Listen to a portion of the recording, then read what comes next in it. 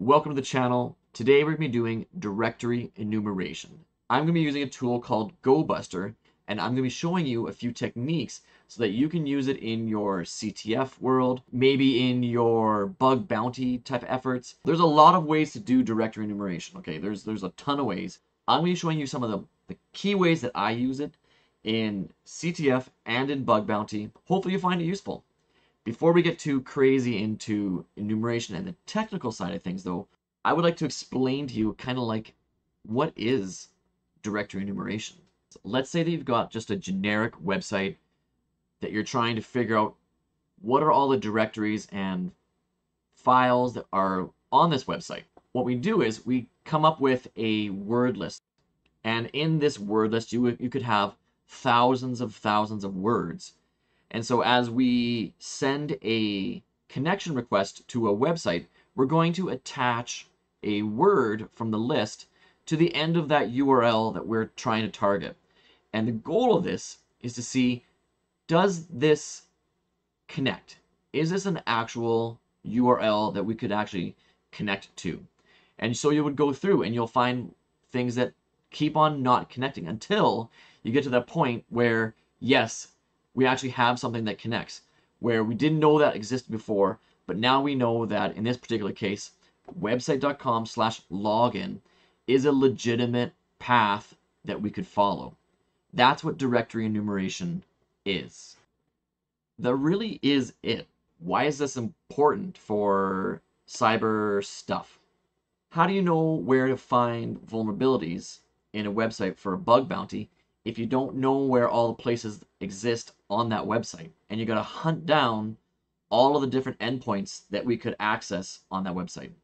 Let's go ahead and start with our first technique of using Gobuster. I've actually got two machines on this isolated network, and I don't know what their IP address is because they're CTF machines that I downloaded from Vulnhub. Doesn't really matter what the machine is because I'm confident they've got a web server running on it. Let's first go ahead and find these machines. This is my router here. So we know that 2.36 and 2.37, those are in fact our IP addresses that we're going to target. Now going into this, I don't know anything about these machines, and that's fine. That's where the fun of capture the flag machines is. Do a quick nmap scan of it. Yeah, there you go. So now I know that it's got port 80. It's got a web server running, and we can see that it's got hypertext transfer protocol running. Beautiful. Let's begin enumerating this machine. As you get into your bug bounty type world, you're going to have some Gobuster commands that are kind of like your go-to. Now, I'm going to show you a very basic one, and then I'm going to show you my go-to. Here's a very basic one. All right. It might not look basic, but it is. So we've got Gobuster. We're going to call it, and then we're going to take advantage of the fact that we can enumerate directories. That's where the dir comes in. We've got a -u, which is saying the URL that's our target is going to be this. And then the -w is showing our word list. You can use whatever word list you want. In this particular case, I'm using the Dirbuster directory medium. That's actually my favorite one. It's got a lot of good stuff in there. But you could use anything. You could use RockU. You could use a word list that you made yourself. Why not? Who's stopping you? Nobody.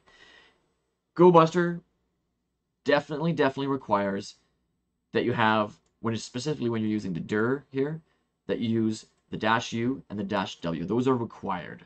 Okay, it wouldn't make any sense to do an enumeration against a directory if you have no word list. Right? That makes sense. Okay, let's modify our IP address here and then launch this thing.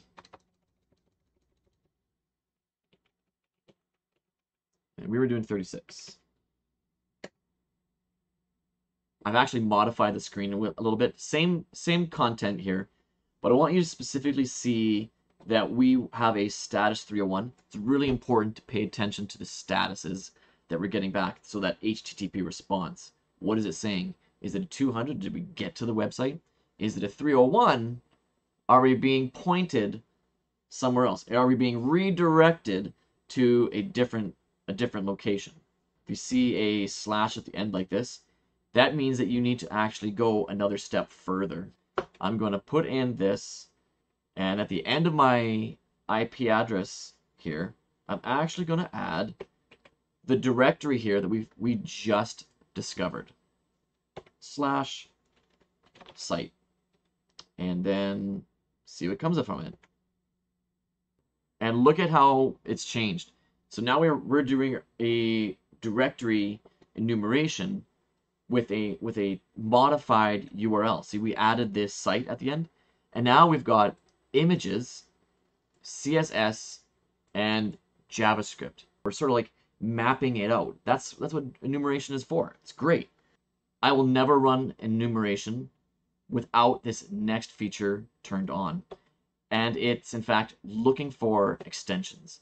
So helpful, because there might be things in that specific location that actually have HTML, TXT, PHP, or whatever you want.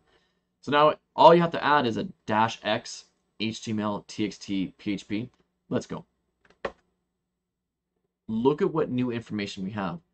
We know that inside of this folder of site, we have a index.html. So we know there's something extra there to go and check out. We don't have a TXT, we don't have a PHP. However, if we did have those files there, they would have shown up, which is awesome. Which can then further help us actually learn about our target, to learn what is actually happening in the background of that machine, and then from there pivot and change how we're going to modify our attack or our bug bounty hunting for this particular instance.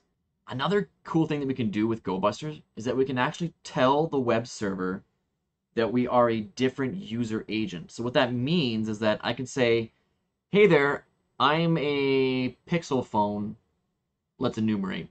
Hey there, I'm an Edge browser, let's enumerate, etc., etc. And there's hundreds of these different user agents that we can actually copy and sort of spoof.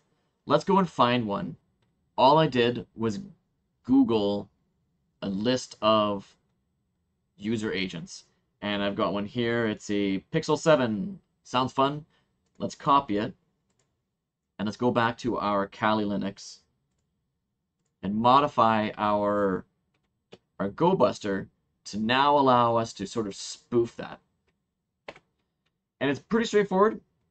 I do it right after my -u and the URL. And so we're going to do a -a quotation mark, and then we're going to insert that value that we just copied and close that quotation, and then leave everything else the same. I'm still going to be looking for HTML, TXT, PHP, but all we are doing now is that when we send that request to the website, we are telling the host that we are Mozilla 5.0 and it's a Pixel 7 Pro. Beautiful. Let's send it. It's working. We're enumerating, which is great. I want to validate this with Wireshark. So we're going to open up Wireshark, make it a background process, start a general capture here on that interface that I want, shrink that, and now we're going to go back and run our Mozilla string again. We should see stuff being captured inside of Wireshark here. Yes, we do. Let that go for a moment. It's doing its work. Kill the enumeration. Stop the capture. And now I want to go to the first packet, and we'll see, did Wireshark capture this spoofed user agent?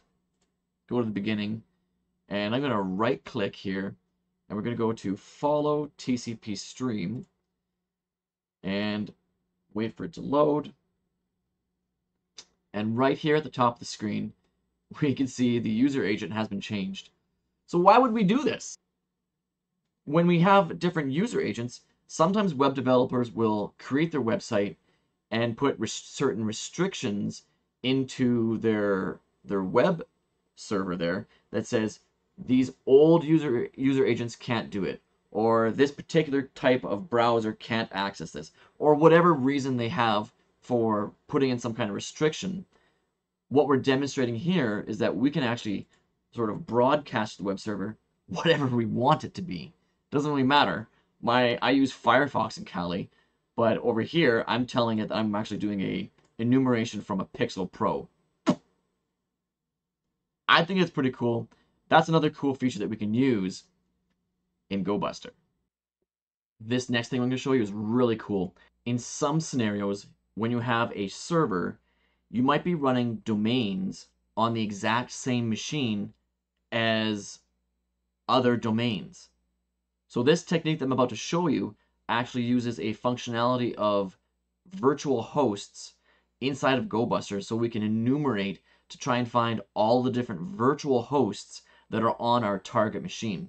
I'm doing a quick one on Google to look at their subdomains. So we're looking at Gobuster Vhost-u https google.ca, and we're going to use our subdomains list. There are so many different subdomain word lists out there. Honestly, just Google it and you'll find one really fast.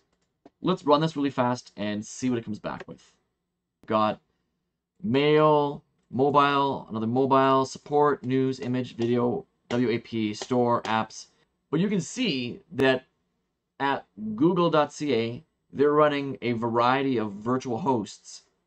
Sometimes in a bug bounty, you've got all of the main work happening on one server, one virtual server, and that's where they want people to go to. However, they've got sort of like a test environment that's also there on the same machine, and so you end up going and be like, oh, well, why don't I skip looking at what they want me to look at and go look at what the thing is that they're trying to sort of hide or work on in the background that's not really supposed to be looked at. Another really useful thing that all bug bounty hunters do is subdomain enumeration. Now, there are a tremendous amount of tools and a variety of different techniques to do subdomain enumeration. However, we can use Gobuster to do that. That's the point of the video. We're using Gobuster here. I'm going to do a very similar thing that we just did, but we're going to find subdomains that in general. We're not trying to find virtual hosts on a specific machine. Let's go through it and bring up Gobuster. We're going to DNS, and the domain that we're looking for is google.ca, and we're going to throw at it a word list and see what it comes back with. Bingo bango, we've got a ton of different subdomains for google.ca, and we used Gobuster to do this. You could do this with any domain. That's the cool part, and Gobuster is such a easy tool to use. It's extremely useful. I use it all the time for bug bounty and CTF things. If you enjoyed this video, I've got a couple of the videos on the screen I think you're going to enjoy. There's a shop that you can go and check out, and we'll talk to you soon. Have a good one.